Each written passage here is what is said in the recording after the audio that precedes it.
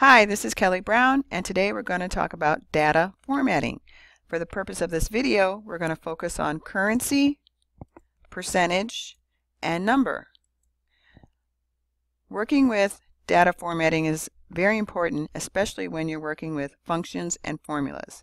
Some functions and formulas will not work properly if the data used for them is not formatted exactly as needed.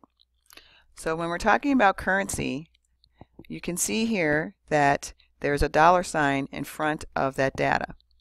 When I click in this cell where the data appears and I go to the ribbon up at the top with the Home tab selected, towards the middle of the ribbon, this is where all the data formatting takes place. You'll see that Accounting is selected. That means that this selected cell is formatted in the accounting format. And if I selected all of them, you would see that they're all listed as accounting. But what if I went through and cleared that? To clear that, I'm selecting all the cells and I click on General. General means that that data will have no specific data format attached to it. And it would look like this: 6.56, 14.33, 22.38. Well, that doesn't look like a dollar amount, that just looks like some numbers. If I wanted this to look like a dollar amount, I would select all the cells by clicking and dragging, go up to the Format drop-down, which is right here, and then I can select Currency or Accounting. Currency will just put a $ in front of the data. Accounting is more for official financial information, where the $ is in a specific place and the data and the numbers are in another place. I'm going to choose currency for my needs, and now you will see that the $ is in front of it. When I select it again and choose accounting, you'll see it looks a little bit more official. And again, just by selecting the data, clicking on the drop down arrow and choosing whatever format is appropriate is how you will change that format. You'll see here, if I clicked in this cell that has no data at all, and I look in the formatting drop-down arrow, it says General. General means, again, that the data has that cell has no specific data format attached to it. Okay? If we move on to percentage here, I see I have some cells and some data inside, and they just look like decimal points. But if I want them represented as a percentage, again, I would click and drag to select those cells. And here I don't have to go to the drop-down arrow because there's a percentage option available for me right here. It says Format as a %. So I'm going to click on that, and you will see that it now is all the data is showing as percentages.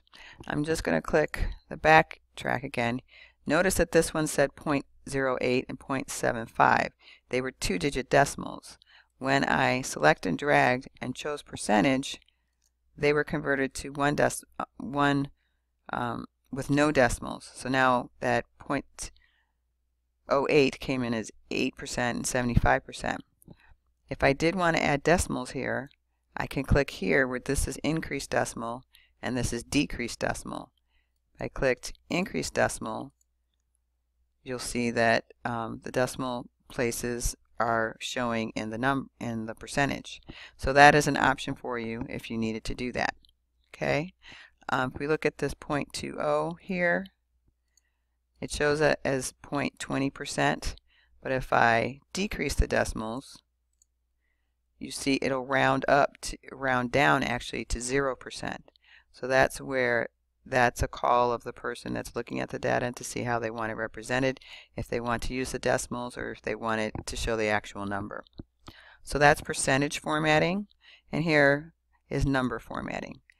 We click on this cell to see what type of format it is. We look up here at the Format drop-down. It says General, which means there's no particular format assigned. If I wanted them to be formatted as numbers, I would click and drag to select those cells, click on the drop-down arrow, choose number right here, and you see when you choose number, it automatically adds 2 decimal points. If I do not want those decimal points to appear, I would click on the decrease decimal point button here, click 1 to go down to 1 decimal point, click it again to have no decimal points, and now I just see the numbers. Okay? And that's how we work with currency, percentage, and number data formatting.